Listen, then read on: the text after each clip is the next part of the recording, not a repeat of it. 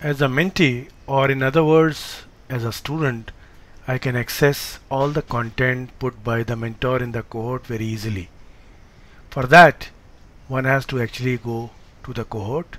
So first I'll put it in the landscape mode, and then I go to the cohort. Suppose this is the cohort. All the content is down below under shared media. So you can see some PDF documents, YouTube links, all this is here. By clicking, you can easily access each one of those. I click on the YouTube link and now it loads up. I click on PDF document. So PDF document also loads.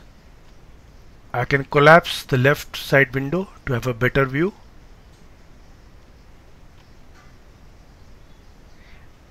I can click on anything and have an access.